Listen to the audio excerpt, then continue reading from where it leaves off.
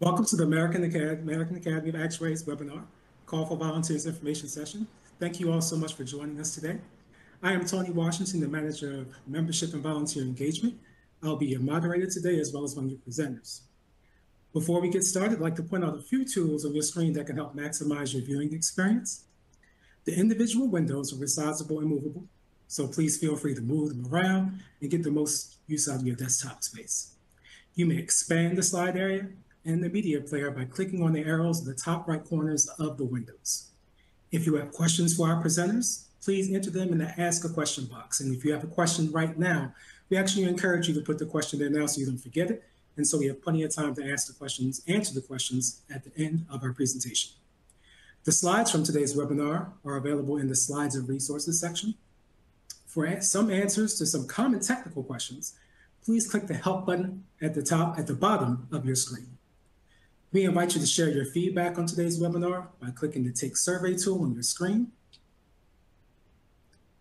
Webinars like today's are part of the Academy's service mission to the public in the U.S. actuary profession.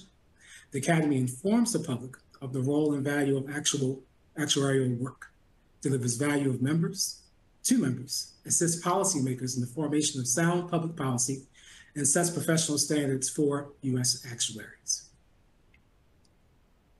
A little bit more information before we get started. This program today, including remarks made by attendees, will be recorded and published. If you have any questions, once again, we encourage you to use the Ask Question window on your screen.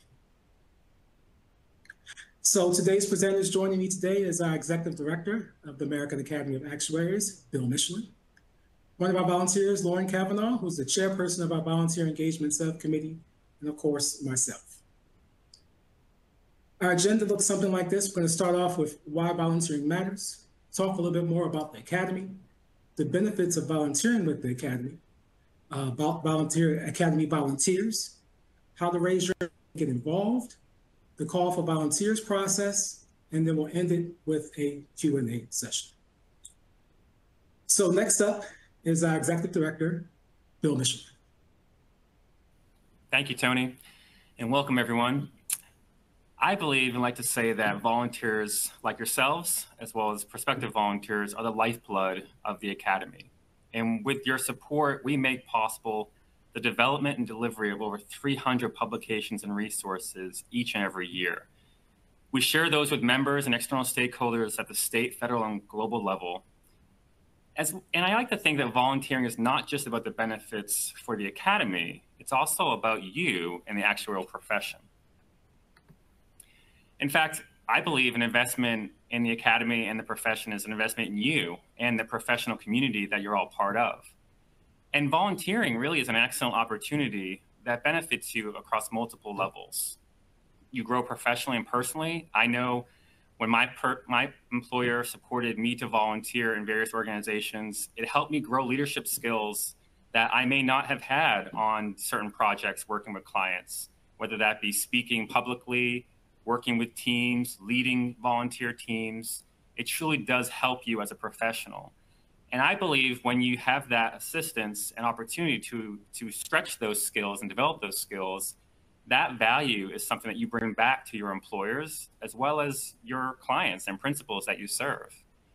And holistically, all of that really does provide you that opportunity that we all really are interested in and giving back to the professional community that we're in, as well as the U.S. actuarial profession.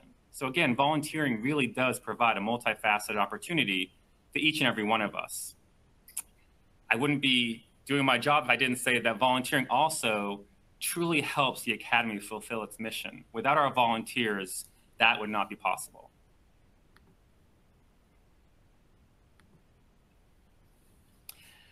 When you look at the ecosystem that supports the development of all those publications and resources I mentioned, really it comes down to over 1,000 volunteers working together across multiple practice areas, committees, and subcommittees and task forces. All of those working efforts are supported by 45 Academy staff that work across multiple departments, as well as 3 senior actuarial fellows that work across retirement, casualty, and health, all working together to ensure that the Academy's messaging around public policy and professionalism is heard and leveraged by our members, but also by many, many external stakeholders and decision makers that rely on our independent and objective perspective, analysis, and research to inform public policy, as well as to participate in many different conversations around professionalism topics. So again, volunteers are critical to executing the mission of the Academy to serve. So let's spend a few minutes talking a little bit about the Academy for those that may just need a little bit of a refresher. So the Academy was established almost 60 years ago. Just a slight little plug, next year we'll be celebrating that 60-year anniversary. And the Academy was founded to be the voice on professionalism and public policy in the United States. And the Academy was also established to provide that needed structure to house the professionalism elements for actuaries that we'll speak to a little bit later, specifically the Actuarial Standards Board, or the ASB, as well as the Actuarial Board for Counseling and Discipline, or the ABCD. Our mission is to serve the public and the U.S. actuarial profession, and we are very proud to fulfill that mission on behalf of our over 20,000 members, as well as the many stakeholders that we engage with and work with to promote the value of the actuarial profession in the United States. So let's break down the mission, but more specifically, how do we fulfill that mission? And there's really three primary areas that we focus on.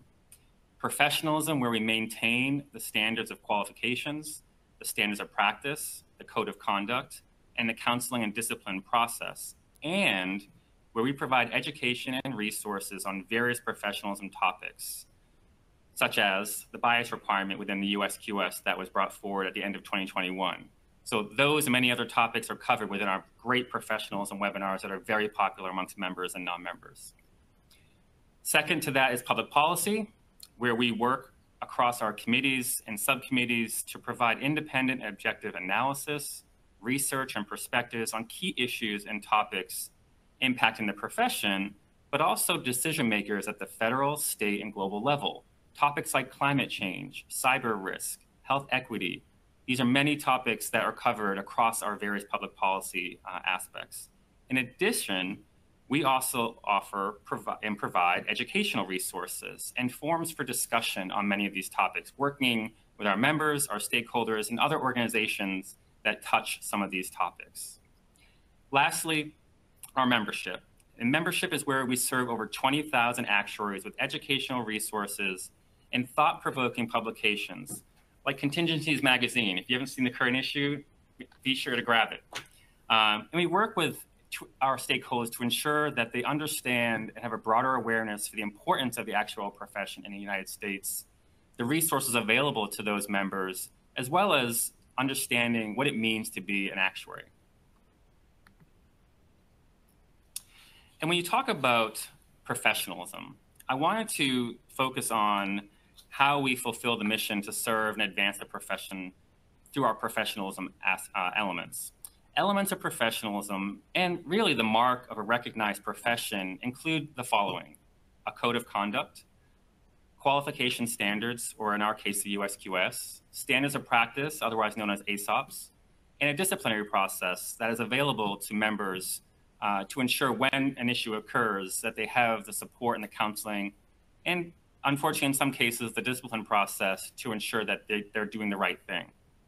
Together, these elements, coupled with continuing education and the professional judgment of actuaries, really contributes to the public's trust in what we do as actuaries and the ability to maintain and protect our status as a self-regulated profession. Here on the screen, you see a general depiction of the structure of the Academy with various elements. I'll touch upon several of them. But really what this is meant to reinforce is how each and every one of these elements works together across the organization and is critical to maintaining a strong and effective organization to support the actual profession in the United States. So over on the top, you see more of a governance and oversight standpoint, where you see the Academy Board, the Executive Committee, governance structures that are put into place, senior staff, policies, and guidelines that really help govern how the organization operates. One of those key pillars of strategic importance is professionalism and education, where you see elements of professionalism like I talked to, the code, the USQS, our ASOPs, and the counseling process.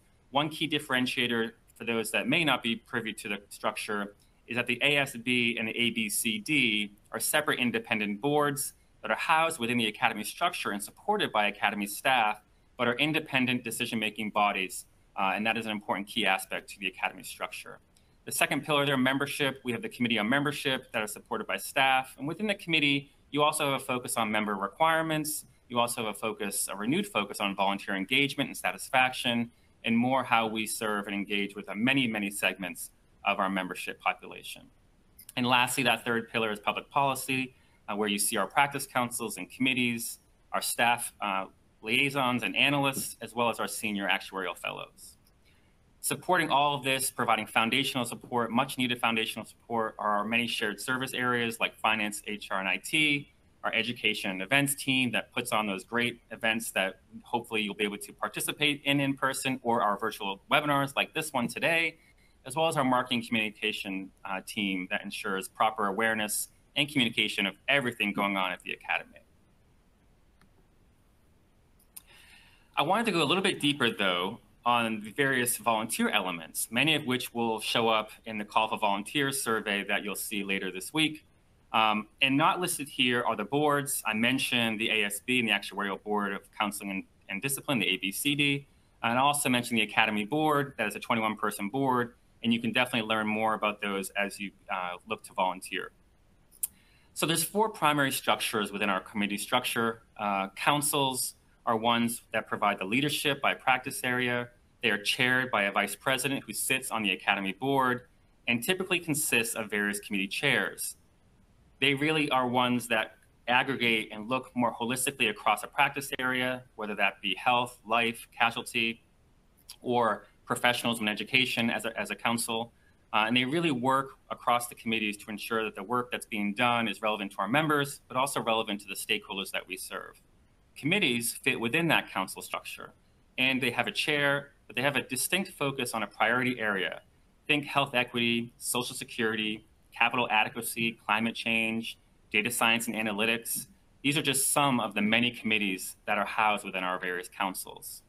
Subcommittees work within the committee structure to pursue a specific issue, a work product, or a topic. Some subcommittees that exist today include the new AI subcommittee that sits within our Data Science and Analytics Committee. If you have an interest, definitely raise your hand for that one. It's a new one.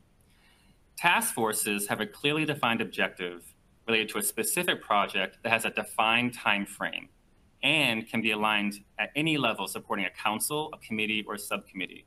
There are various task forces that sit at every level. One example is the board. The Academy Board actually had a task force looking at DE&I several years ago. That task force then became a committee, which now resides under the board's guidance as the DE&I committee. So again, many different structures within our committee and council structure. Good to know as a volunteer, you'll have plenty more opportunities to learn more about these, but I wanted to just give you a high-level overview. So at this point, I'm going to hand it over to Lauren, who's going to talk about benefits of volunteering. Thank you, Bill.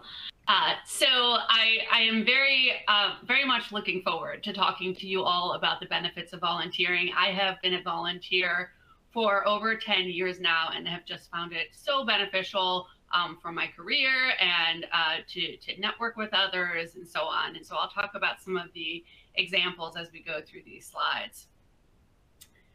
So first and foremost, I think this is what most people think of when they think of, why they want to volunteer, is just being a part of something that is bigger than what you might be doing in your job at your employer, to make a larger impact onto the actuarial profession.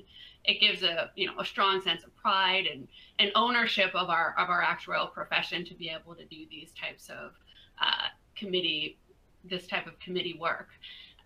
Contributing to the actuarial profession at large and supporting the Academy mission is just something that, I think a lot of volunteers, when I speak to many people, just find so gratifying in and of itself. But I'm going to get into some other benefits as well. But as we think about this, I think of, going back to 2020 when I was transitioning into the role of chairing the Casualty Practice Council. in collaboration with others, we saw a need for a new committee on equity and fairness related to property casualty insurance topics. And other councils found similar needs in their councils as well. And through that, we developed a new committee. I led that for a number of years, and it really kind of hit on exactly what was needed at the time as regulators and lawmakers were looking at these equity and fairness issues. This created a way for the Academy to have really a front seat in discussing these things with decision makers. And those decision makers have given us so much feedback on the just the importance of having that actuarial lens, that actuarial perspective in on those conversations. It gave me and others that were interested in that particular committee opportunities to interact with those decision makers in a way that they might not always have. And so that was gratifying as well. Also, so much benefit related to career advancement and professional recognition.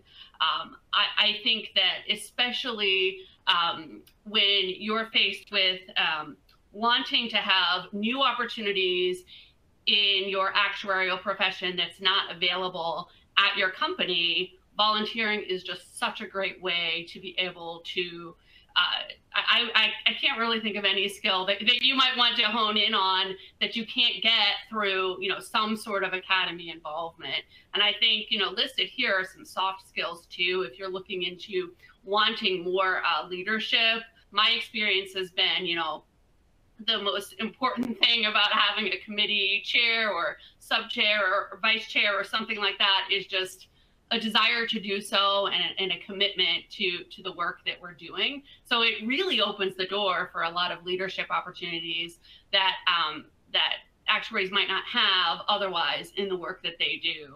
I really saw the benefits of this when I rolled onto the board. I guess that was in 2018, and just being able to have more of that executive leadership training through that work was something that I didn't have at my work, and I really found it very enlightening and fun to do in collaboration with the other board members. And there's just so many opportunities like that in the volunteering opportunities that you'll see in the survey.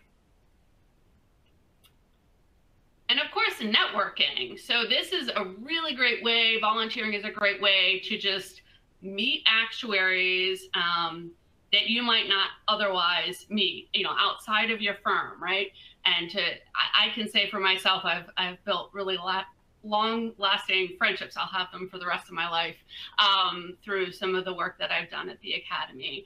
This picture here is taken at one of the Academy meetings a number of years ago, and I believe all of the people in this picture were a Rising Actuary Award winner, and there they are, the next generation of our leaders in the actuarial profession, networking with each other and getting to know each other at that meeting. And there's a lot of different ways, sometimes in person, but then also, collaborating virtually. You can really develop mentors, friendships, and things like that based on the committee work that you might do. So just a huge benefit. And I can say I didn't necessarily get into volunteering for this, but it has definitely been so valuable to just hear, from different perspectives and be able to, call someone up outside of your firm if you have a question or something comes up. It's come up many times for me, so a huge benefit here on networking. It also helps you to just be a more informed actuary. So we obviously have our continuing education that we all need to adhere to, but I find that when you get your continuing ed by these collaborative environments with committee work, it's just so much more deep and rich, that education that you get.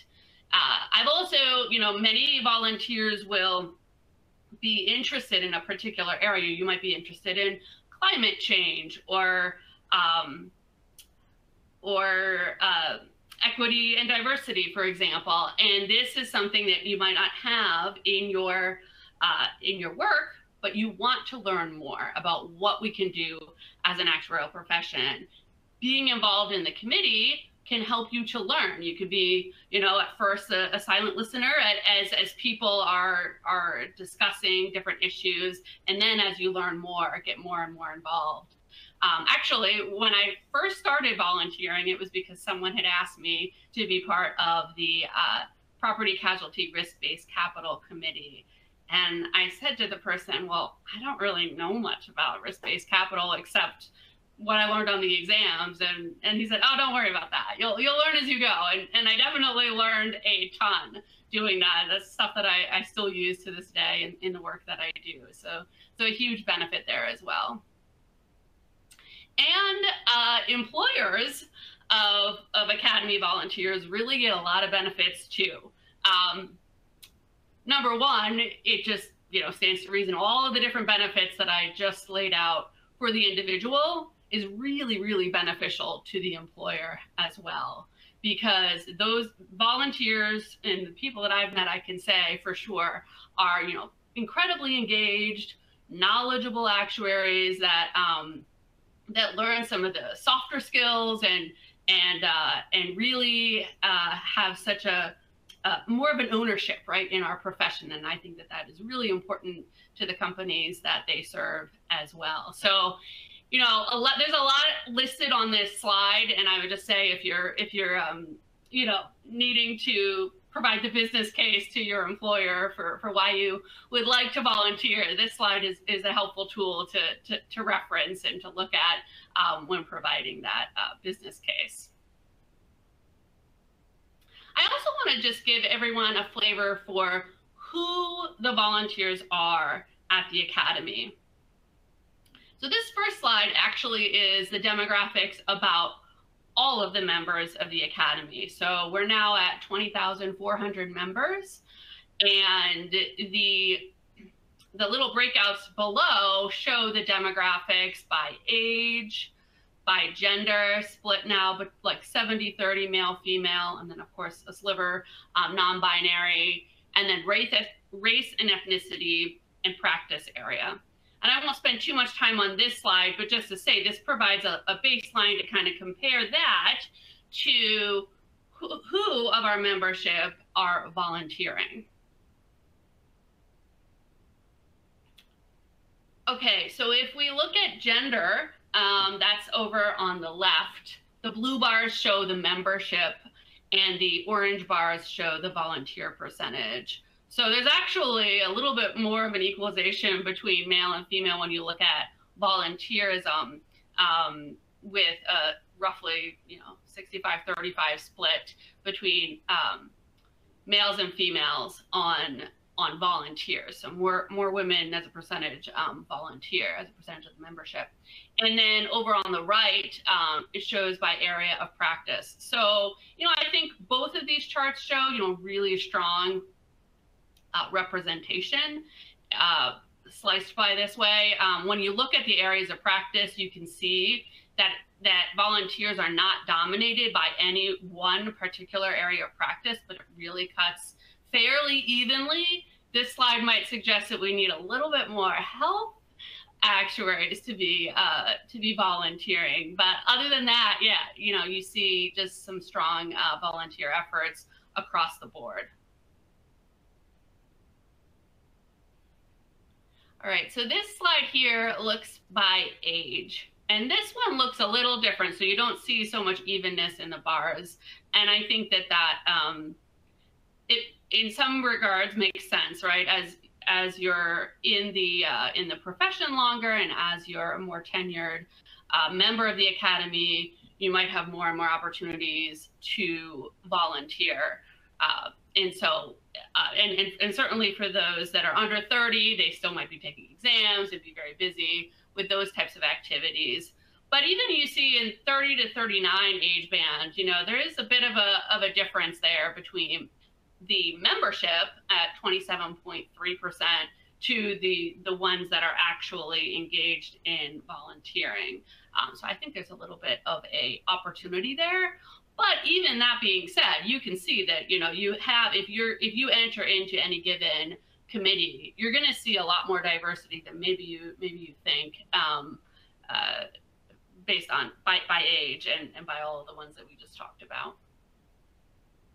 Similarly, on race and ethnicity, this is, you know, the blue and orange bars are very even. In other words, you know, we do get a lot of diversity drawing from the membership pool that we have, you know, in the diversity that's in the membership pool. But there's no clear, you know, obvious trend here of lopsided volunteerism compared to membership. And then this is showing the differences in volunteerism by employment type. So consulting is showing that it's 40% of all volunteers are consultants, about 40% are from insurance companies, and then 7% from government entities. That would be state government and also federal government, and so on. You know, strong showing from retired folks as well. So, so yeah, again, we see, you know, a diverse range of perspectives. That's definitely been my experience working in committees and councils and boards and everything, is that there's a really good diversity by practice area, by employment type, by race, age, and all of these things, which really brings a richer discussion when we have, you know, whatever the topic might be. It's really made richer because of the diversity in the committees that we have. But definitely opportunity here, I would say, in maybe elevating the representation from insurance companies. And I think that's it on what we have regarding who comprises our volunteers. And with that, I will pass it over to Tony. Thank you, Lauren. So now we're on to the part where you can raise your hand and get involved. We have a lot to cover. We're going to try to give you a high level view of some areas and try to leave enough time so we can have question and answers as well. So you heard about the benefits. I definitely want to show you how easy it is for you to get involved in the Academy. I think that's one thing that we do. We make it easy for you to raise your hand and get involved. Just a general note as we get going here, the call for volunteers will be open through September the 6th. That's one of the ways where, of course, we recruit volunteers as we move forward. We plan to do more of these sessions. In addition, as we continue to grow as an organization on the volunteer engagement side, we have something called Higher Logic. That's going to be play a big part in our volunteer program and volunteer management. And also, if you're also interested outside of the call for volunteers and expressing your interest to volunteer, of course, we hope that you take this survey, but even afterwards, you can always go online and complete the volunteer form. Okay, so before you take the call for volunteer survey, some of the first steps we definitely recommend you to take are to review the call for volunteers information page. What you see on the screen is an example of the information page. This page is going to go live today at 2 o'clock, and you see the website there, actuary.org/volunteer 2024. The reason that it's good to go look through things first, because you want to be able to look through the questions and prepare your responses to some of the key questions that are on the survey. And that will save you a lot of time. In addition, that will help us when you raise your hand and complete your survey to be able to better match you with the committees that you've selected on the survey. On that information page, you're going to see a list of all the committees that appear on the survey, and you're going to see some critical information about the committees as well. Each committee on the list is set up the same way. So when you click on, you see like the blue bar there, you'll click on the blue bar, you'll see a drop down. It'll tell you more about a brief description about the committee, also tell you about the time commitment involved, any travel requirements, as well as any skills or experience that the group is looking for when it comes to you raising your hand or joining the committee. You also notice the committees that are listed that say, some of the committees listed are actively seeking volunteers. You'll see a lot of them, of course, that are actively seeking volunteers, meaning they're in need of volunteers right now. Then you're going to see some committees listed on the survey that don't say actively seeking. It doesn't mean that they're not looking for volunteers, it's just that they do not have as much space for volunteers. So we always encourage you to find those groups that are actively seeking volunteers. But of course, still, if there's a group that catches your eye and you're interested, please express your interest. And if space becomes available, then an opportunity will become available to serve along with that committee. So what I'm going to do now is I'm going to highlight some of the committees and some of the task forces that our various committee liaisons and chairpersons asked me to highlight on this call for volunteers. I'm going to not go into the weeds of things because I think, this is pretty clearly laid out on the website with more detail. So I'm going to keep it pretty high level so you all know these are the committees, some of the committees that they've asked us to highlight because they're actively seeking volunteers, and you'll also see some new committees highlighted. So first you'll see ASB. We're highlighting the General Committee. The General Committee is comprised of actuaries from all practices. So whether you're health, whether you're retirement, also pension, whether you're casualty, it's made up of all actuaries in all practices. For Casualty Practice Council, we're highlighting two new committees here, or excuse me, task forces. The Homeowners Insurance Task Force, which is new, and the Commercial Liability Insurance Task Force, both of actively seeking volunteers. For our Council on Professionalism and Education, we have a Committee on Professional Responsibility. This committee seeks to promote knowledge and standards of conduct, qualification, and practice, and the committee does so in coordination with responsible academy bodies. Next up is our Health Practice Council. Me being new here at the American Academy of Actuaries, I was so surprised at how many committees the Health Practice Council had. So it's a large number of committees, so we can always use plenty of volunteers. It covers a large range of topics as well. You'll see two committees that we're highlighting here, the Behavioral Health Task Force Committee and the Healthcare Delivery Committee. The Retirement Practice Council, which is formerly known as our Pension Practice Council, is highlighting its Social Security Committee, which I've been told is one of our longest standing committees and probably one of our most important committees here at the American Academy of Actuaries. The Presidential Committee, the Research Committee. One thing to remember, I always try to remind people about the Research Committee. The Research Committee, those who raise their hand and express an interest, the vice presidents make the selections for the Research Committee. So, and I'll talk a little bit more about raising your hand in committees and how the chairpersons lead that selection process a little later, but that's something to keep in mind. When you raise your hand to show your interest in the Research Committee, there's another step there with that committee.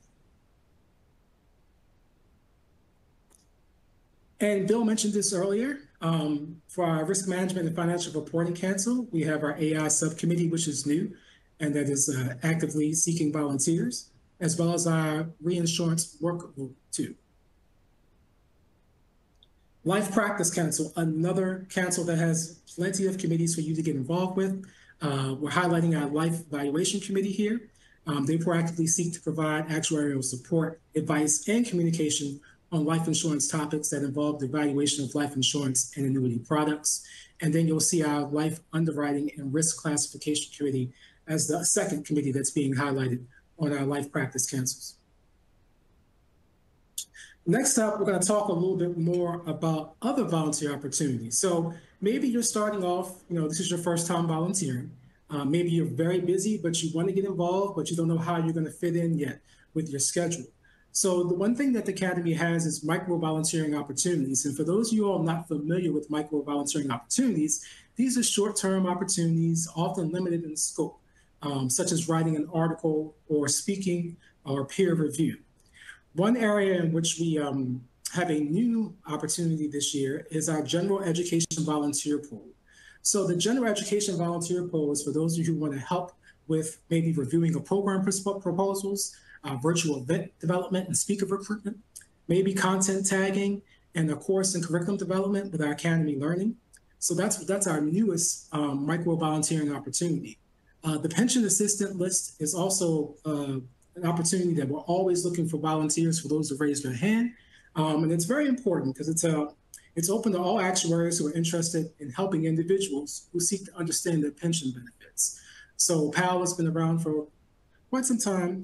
It's also intended for professional services consumers who have questions about their pension plans. So we're regularly looking for individuals to volunteer for that. So once again, if you're not sure how your schedule works or you're kind of nervous about getting involved, a micro volunteering opportunity, a limited scope volunteer opportunity may be the perfect opportunity for you to get your start volunteering with the Academy. And I forgot to mention one more, the Volunteer Mentor Pool, which was started last year. This is a great pool for somebody who wants to serve as a mentor.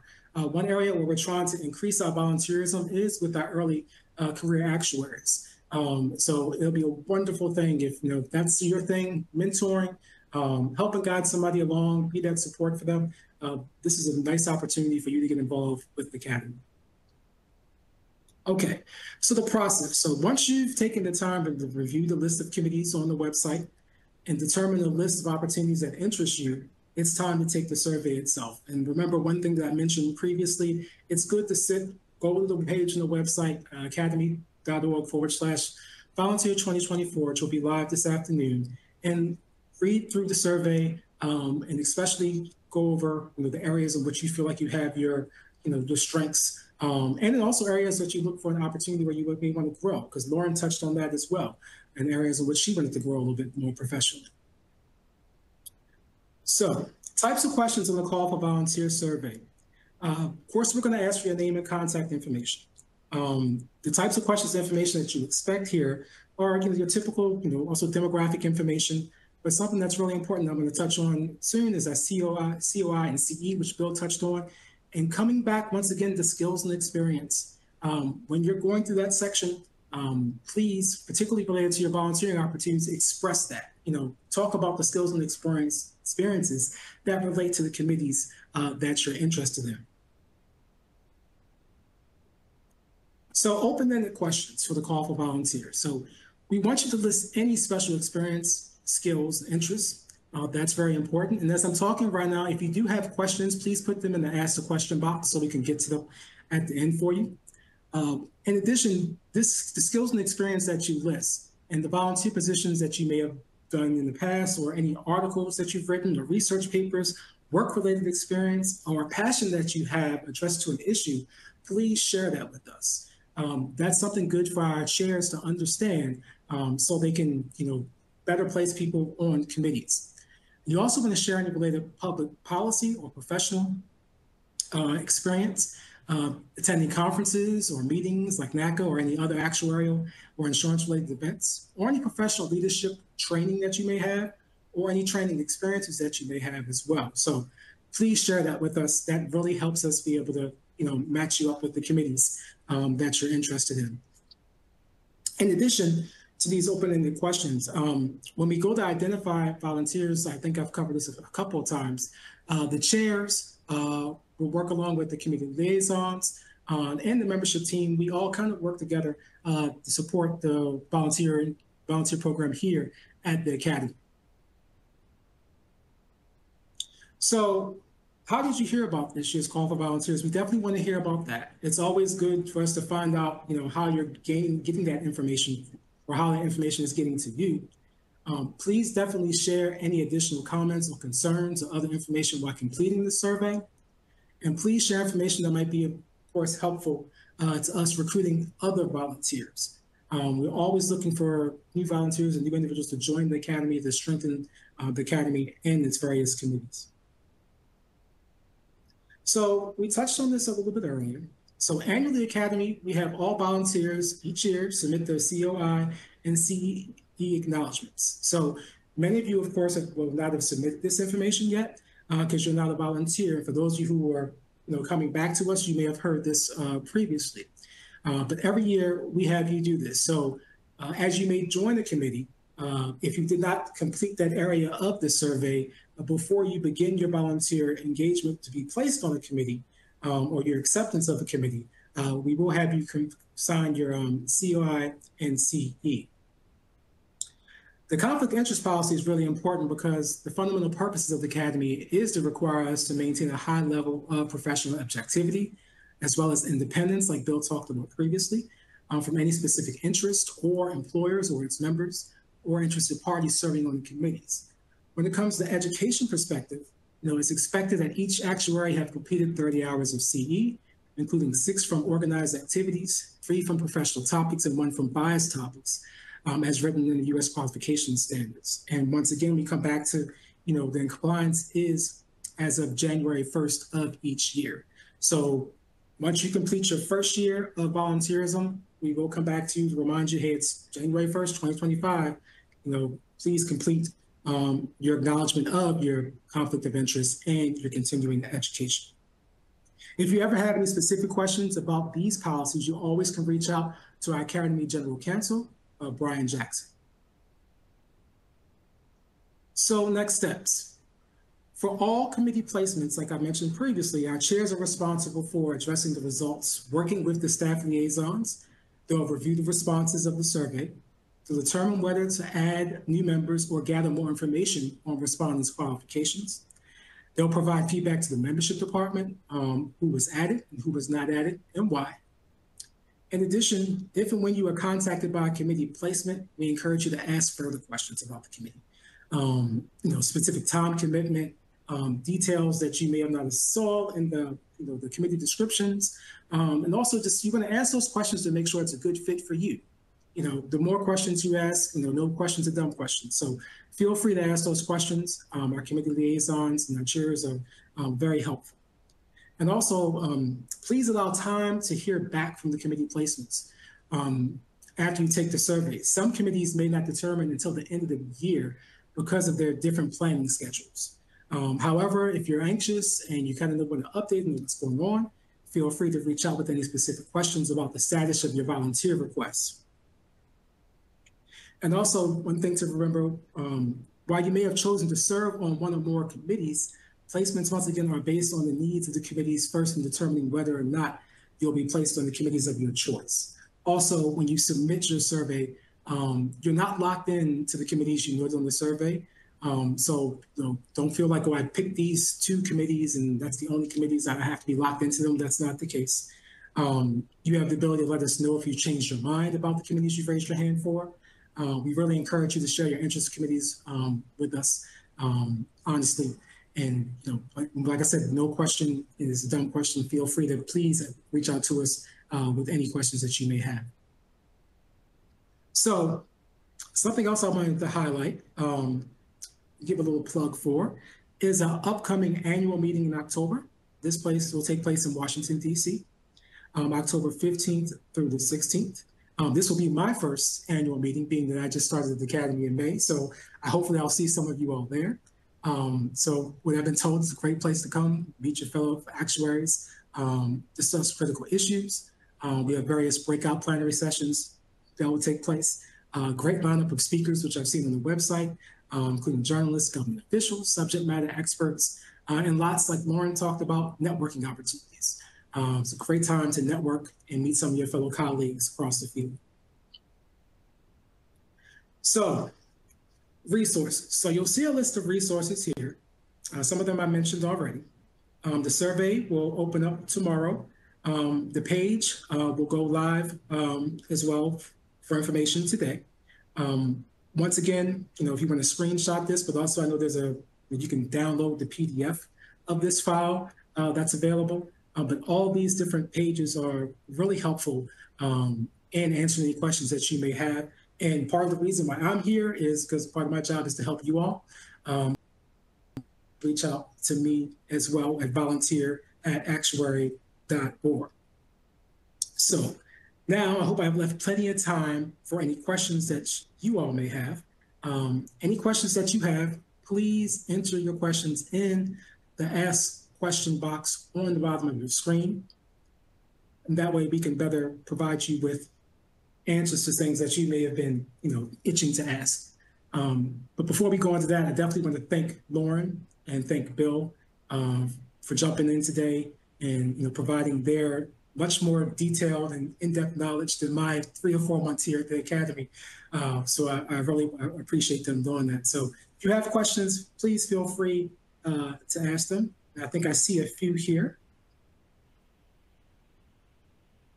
Okay, I see one from MB Smith, maybe already asked and answered, but how can I volunteer as a retired person who no longer records CPD?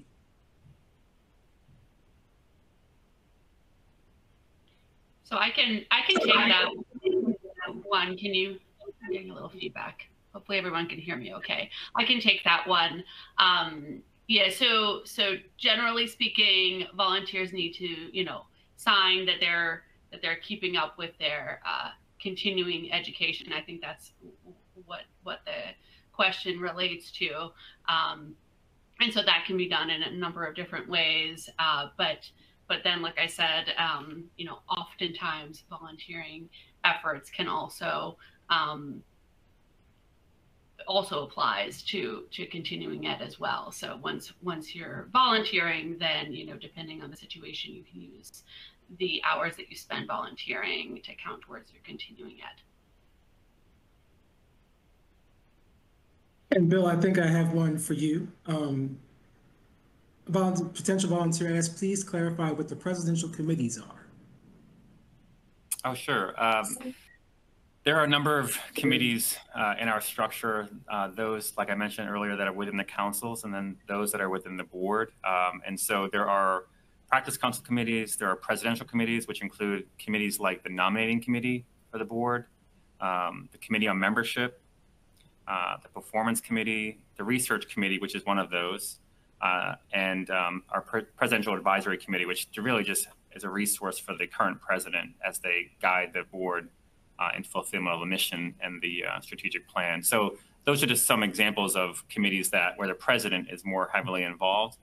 There are committees of the board. There are obviously other kind of president-elect committees like the strategic planning committee. So there are a number of different committees within the structure. But when we talk about presidential committee, that information is listed there. And you can find this on the website as well.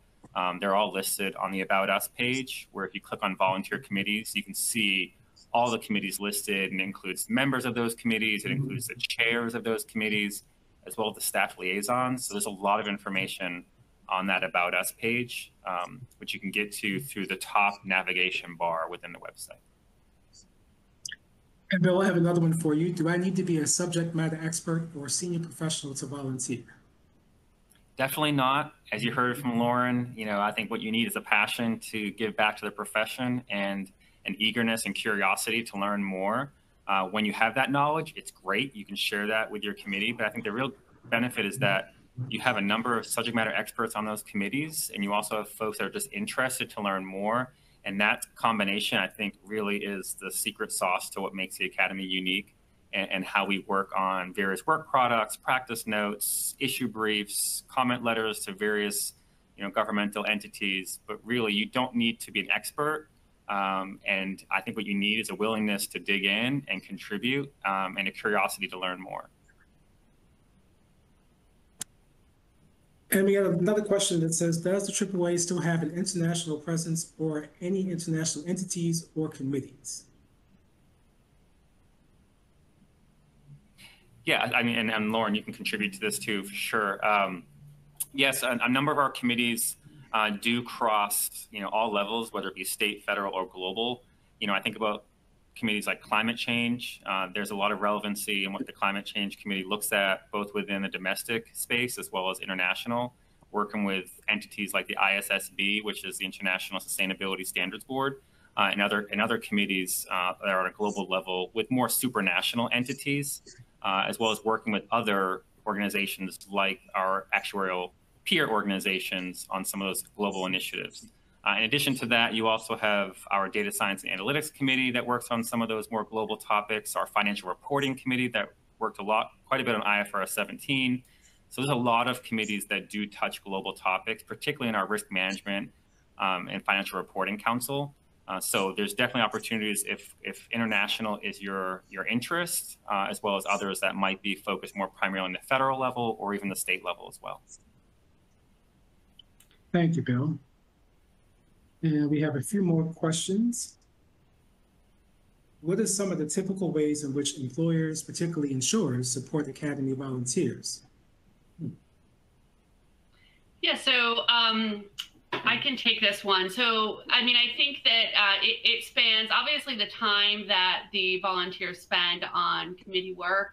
Sometimes happens, during the workday. So, depending on the employer, some, arrangements can be made to allow for a little bit more flexibility in being able to attend committee meetings that might happen during the business workday. Also, if there is a need for travel, the employer can also subsidize those costs related to the need for that travel. I will say though, as far as travel goes, there's don't let that hold you back if you can't get employer buy-in to fray those costs, because there's a lot of different volunteer opportunities that can be done virtually. And we had another question. Could you give more details on what the COI is and why it's required? The conflict of interest is required of all volunteers. The main point of that is the fundamental purpose of the Academy, of course, requires us to maintain a high level of professional objectivity and independence from any specific interests of the employers or its members. So that's why we have volunteers sign the COI, so they agree to keep that high level of professional objectivity and independence when they're serving on the committees. Hopefully that provided you more detail. Yeah, and I would add to that, Tony, I think it's important also to note the Academy really is a professional body. It's not a trade organization or a lobbying group. And when we look at the work that our various committees and councils do, you tend to hear terms like independent, objective, balanced, and really what that is all about is the fact that we come into a certain scenario, and it might be a federal agency asking us to look into a certain topic or an issue, or it might be something that we're looking at or monitoring, and we really try to provide a number of different perspectives on various issues and the pros and cons for each of those options. We like to say that we don't tell people the answer, but rather we provide them the information to make better decisions. And that's really why that conflict of interest is important, because you're not there as a representative, say, of your employer or a certain perspective. You're there as a professional, an actuary who has a perspective to share. And sometimes what your employer thinks is important to that committee to know, so they understand how industry might look at something versus maybe a regulator or maybe a consumer advocate group. So that whole perspective is very important. And that conflict of interest statement really just helps you understand, and your employer, that you're coming to this as an individual professional, and that our approach to what we do as a committee or as a council or as a task force or a subcommittee is to make sure that what we put out there is balanced and provides information and resources to those decision makers. Thank you, Bill. I'm not sure who can take this one, but we will give it a shot. Does the Academy ever proactively do research and attempt to form a broad collective action on pressing societal issues? For example, would the Academy ever put forward key problems and detailed alternatives to U.S. healthcare issues? Yeah, the Academy has a whole focus on research right now, and there is staff dedicated to various different research topics related to climate change. I think there's one on solvency, all sorts of different perspectives. Bill might be able to jump in on exactly what's going right now, but the short answer is absolutely. The Academy gets involved in researching those, either in that research department with the staff and also within different committees, and that work is done, as needs arise. Yeah, I mean, in each year, with regard to the research agenda, committees and councils look at what priority topics they might be exploring and really work with the research committee on what those topics might be that we want to do deeper research in. The ones that Lauren had mentioned is also a big initiative around cyber risk right now as well. So there's always a sort of rotating agenda depending on what we're seeing in the business environment, as well as what we're hearing from various stakeholders as to where they need support. Another question we have: as a retired person, assume I had no CPD other than what I might get as a volunteer, how can I effectively volunteer? Yeah, I think that one, what Lauren mentioned earlier, I think it's really just, I think like Lauren mentioned earlier, maybe the audio, I'm getting a little kickback, sorry.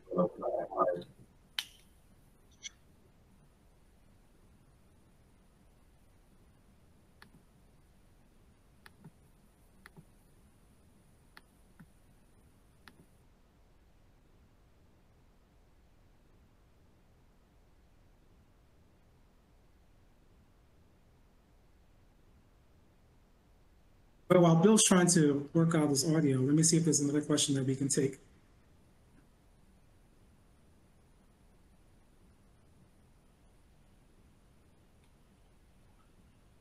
And I can try my audio too. Yeah, I'm not getting any feedbacks. I am getting a little feedback, but I'll try to answer the question. So you know, obviously I would point the person to the U.S. qualification standards related to, you know, anything on continuing ed.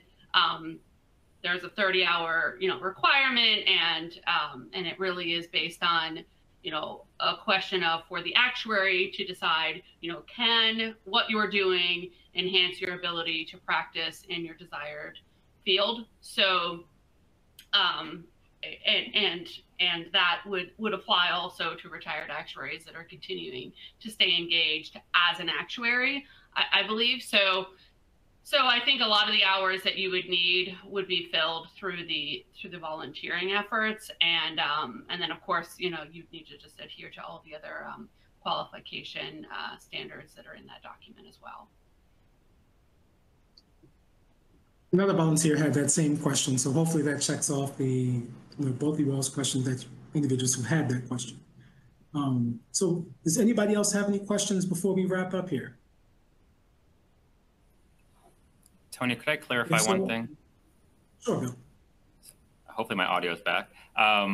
Just for the purposes of the Call for Volunteer survey, the presidential committees question that one listener put into the chat, the ones that will be listed are the membership committee and the research committee. So I just wanted to clarify that in case you are looking for those committees.